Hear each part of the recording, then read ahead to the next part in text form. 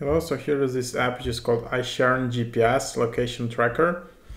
So yeah, to install it, just use a Touch ID or Face ID. There are a bunch of apps like that which are pretty popular. So there is Live 360.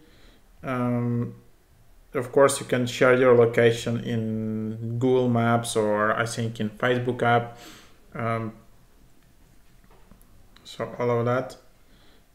So you can just share where your colleagues or friends, family are around. You can see how they are traveling, how they are driving, and then you can just chat with friends and family over that. So yeah,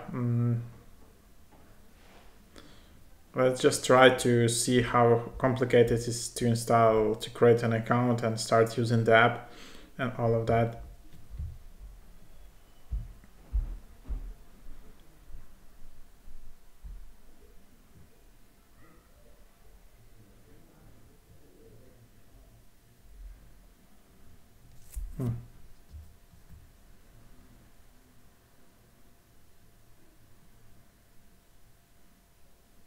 Okay, finally it's here.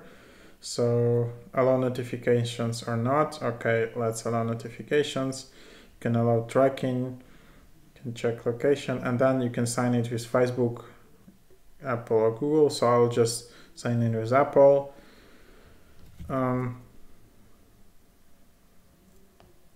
Let's see here how you can create an account.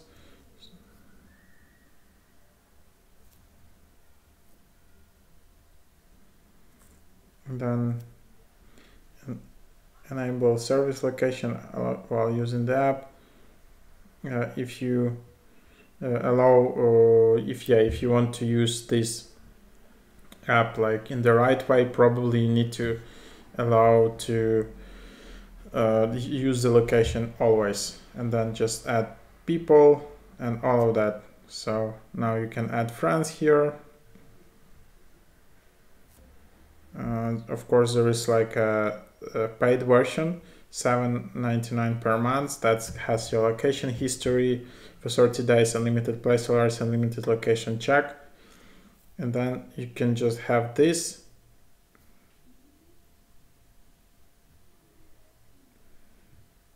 Okay, let's just set up for location always. So to set it up, just search for iSharing, I guess, in the settings.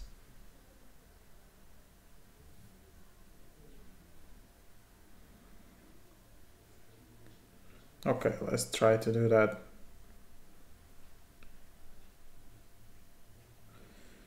And yep, then here is the app, for example, and then you can just add other person here.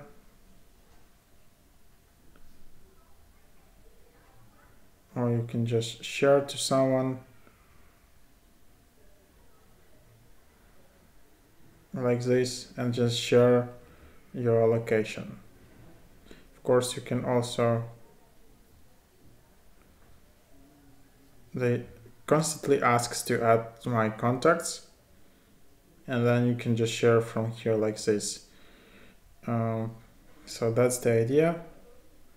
You can also enable this location, and yeah, then you can just track like where all your other friends are located and where are they going. Share link to real-time location and all of that. Then you can see profile, you can see history, you can see like a street view or something. So yeah, that's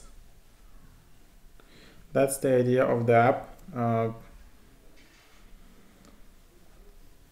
Hope that is helpful. You can also set up like place alerts, nearby alerts, and all of that.